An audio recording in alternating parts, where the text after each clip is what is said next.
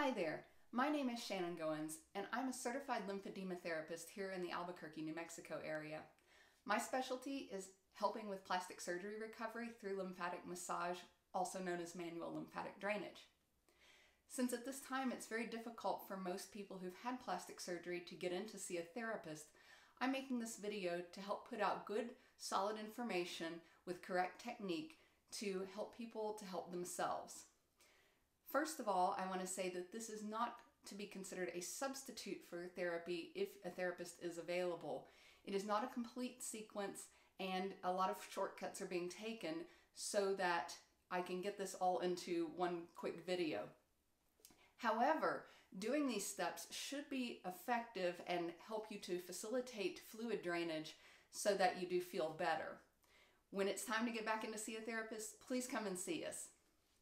So the first thing that I need to tell you guys is that if you have a fat transfer, like a BBL or fat transfer to the breast or to the face, we want to stay off of those areas, so completely avoid them.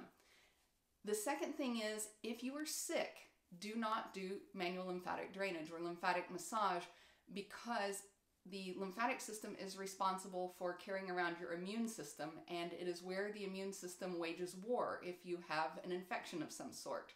So it is a contraindication or an absolute no-go if you happen to be sick. So, like I said, this is just going to be some of the basics so that you guys can kind of help yourselves. So let's get started. The first thing is that we need to open up where the lymph or fluid is going to be going. And so what happens is that when you have fluid, some swelling somewhere, it goes back into the bloodstream at the heart, and that happens right here in the subclavian or under the collarbone veins. So right in here. So we need to open this first, because if this is clogged, all the work that we do subsequently will not work until we have an open port to go into. So what I want you guys to do is take 3 fingers like you're doing the Girl Scout pledge, and place them right here at this little triangle that's formed by the collarbone and the sternocleidomastoid muscle, this one that stands up like this. So you'll take your 3 fingers and you're going to place them here, and you're going to pretend you're a gecko, and then you're going to stick to the skin. What you don't need to do is go over the skin like this, like you're giving a massage. You also don't want to press down deep, because the lymphatics lie right underneath the skin. So place your fingers here, like so, and then pretending you're a gecko, I want you to just stretch the skin towards this elbow. So you'll notice that I'm using the opposite arm from the side of the body I'm working on. So, and you're going to hold this for about 3 seconds. So 1, 2, 3, let go. And when you let go, make sure you don't push back. Just kind of let up your pressure. And the pressure is this way, again, not down. So you're going to repeat this on both sides about 20 to 30 times. There's no exact number, but that's a good number because some of you guys want numbers for how many times you should do something. So you can pull and hold for about 3 seconds, let up, and then just repeat. Then on the other side, 3 flat fingers, not pointy, like that. All right, the next step is going to be to clear the lymph nodes in the neck. And the way that we do this is we take a flat hand and we place it along the side of the neck like this. What we're going to do now is we're going to pull straight down to this area. And same technique, pretend you're a gecko. Pull, hold, let go, don't push back up. Pull, hold, let go. Pull, hold. So that's going to then clear the lymph nodes that are here, which are really important to make sure this stuff stays open. The next step is you need to clear the lymph nodes that are in your axillary area or underarm. And you can do this with a hand. So you can take flat fingers and press, and you're going to press kind of in and up like this. And you can do this about 20 times or so. Again, there's no exact number. You will notice maybe if you've had surgery recently that these areas are tender. So that's normal. You're pressing just enough to squeeze the juice out of a grape. That's kind of what you should have in your head. You don't want to obliterate the grapes. You don't want to wipe them into non-existence. You just want to squeeze that juice out. Another thing you can do is you can take something like a tennis ball or other type of firm ball, and you can place it under here. And when you go to squeeze, it's not a great deal of pressure. It's just enough to feel that you're pushing on the tissue here. And you can move it around too, because these lymph nodes are located all in this region here. So move it around into different positions. Give it about 20, maybe even 30 times. No exact number. When the tenderness is gone, if you have tenderness, that's usually a good sign that you're ready to move on. Repeat this on the other side. Next, we're going to do the lymph nodes that are located in the groin area. So I'm going to stand up to show you this. All right, so here is where my leg ends and where my body ends. And this is the area that we're targeting. So you're going to take a flat hand. You're going to press up and this way. Again, imagining that there are grapes in there and you want to just squeeze that juice out. And you can repeat this on both sides about 20 to 30 times. Now, I forgot to mention that if you are having a face, or if you've had a facelift, the area under the underarms and the area in the groin are not necessary for you, so you can skip that part. But if you've had any work done on the rest of your body, you need to be sure to do those, including the back of your body. So be sure that you go through those steps. All right, now once we've cleared our lymph nodes, the next thing we need to do is to move our skin and pull that fluid towards our lymph nodes. Whenever the fluid gets to the lymph nodes, whether it's in the underarms or it's in the groin, that fluid is then transported up here to the subclavian veins where it's returned to the bloodstream and then is filtered out by the liver and peed out by the kidneys. So in order to do that, what we're going to do is, much like what we did on our neck, we are going to take a flat hand again, and we are going to place it on the skin. I'm going to do this right here so that you can see this little mole. Hopefully it's visible. And what we're going to do is we're going to pull towards an area. Now this is just an example here, not necessarily somewhere that you've had surgery, but just watch this mole if you can see it. So I'm going to pull and tug.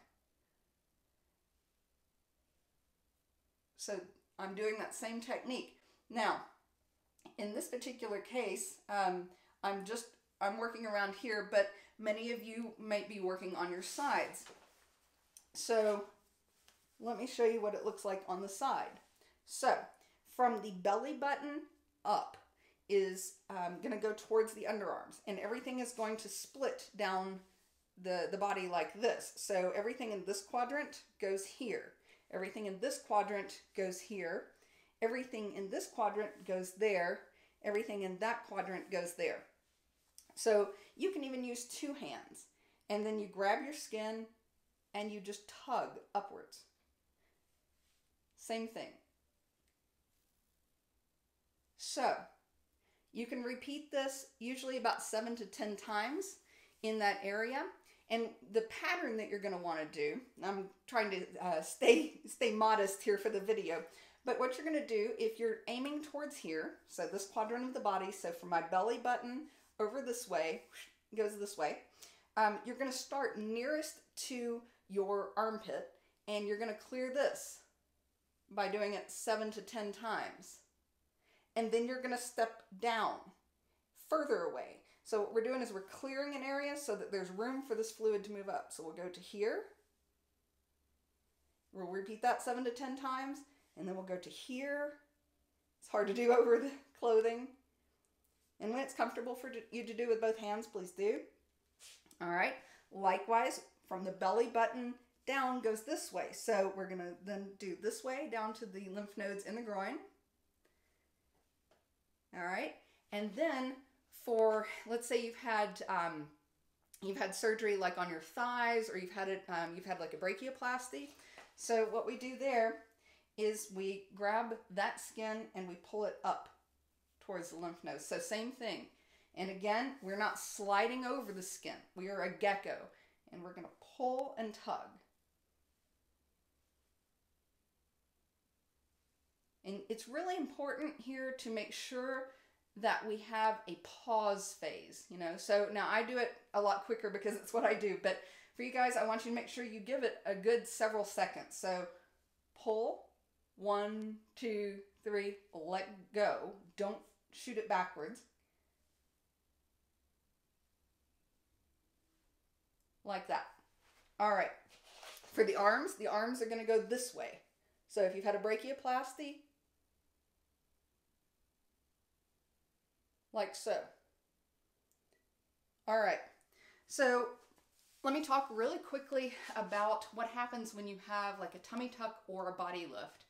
So normally our watersheds, I shouldn't have sat down. Normally our watershed, which is the area where the fluid drains. So if you can imagine on my body, this is a mountain peak.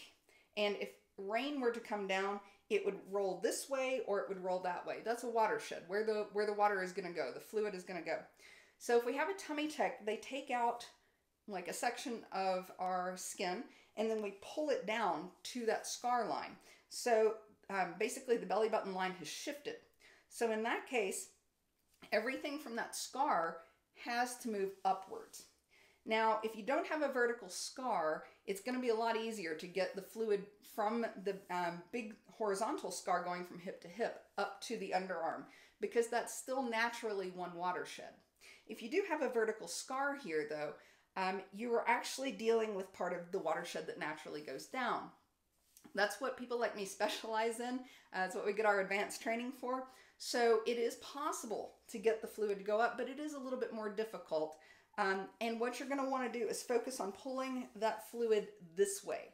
So, and focus on spending some time, especially right in here. Just give it some extra strokes. That should hopefully help. But don't get too frustrated if that's the case. So, whenever you have a big scar, the fluid will never cross that scar right after surgery because it's all been disrupted. So you're forced to route it in a pattern that is available, even if it's not ideal. Same thing goes on the back of the body. So anything from a scar for the, like a body lift, that's going to have to go above the scar. So let's talk about the back of the body now because I kind of skipped over that. So when we are doing lymphatic drainage, we are creating a vacuum all the way from when we start doing this. So we're creating a vacuum that's going to hopefully pull this fluid from everywhere in the body. When I'm working on people, I know this happens because I'll work here and people are like, should I be feeling that in my feet? And that is a totally normal thing, even though I've gotten nowhere near their feet. I've only just begun. So we really do create a vacuum. If you are by yourself and you don't have anybody to do this for you, then you're going to make a best effort to get to your back. So, but trust me, it's still working. So we're going to go through the front sequence. So we'll be here, here, and in the groin. And then just like with the front, we're going to be pulling everything from basically the belly button line area up to the armpits. So, you know, I mean, I can't reach very far back this way, but I can get some of that skin. And, you know, you're still tugging. If you're tugging here, it's pulling way back here along the spine. So you just keep pulling up like that. Now, if you've had no tummy tuck, so from the belly button line around down is going to come around the hip to the groin. So you'll just, you know, like I said, remember that you guys need to pause a good long while here. But you're going to route that down to here. Okay, so and keeping in mind that if you've had a BBL, stay off of where they've done the fat injections because you don't want to disturb that fat. That really requires some advanced training and a lot of careful technique to even work on that at all. So that covers that. It is not a bad idea to also periodically go back through and purge your lymph nodes. So go back into your underarm. You can even use a fist here if you'd like. Go back into your underarm and purge that. Go back into the groin and do the swooping motions. And you can also clear the terminals. Again, it's called the terminals up here because it's the end point or terminus of the lymphatic system. All right. Well, hopefully this has been helpful, and I hope that you guys make a lot of comments on the video, and best of luck with everyone. I look forward to seeing you back in my practice and everyone else's practices when everything kind of normalizes. Thanks again. Bye-bye.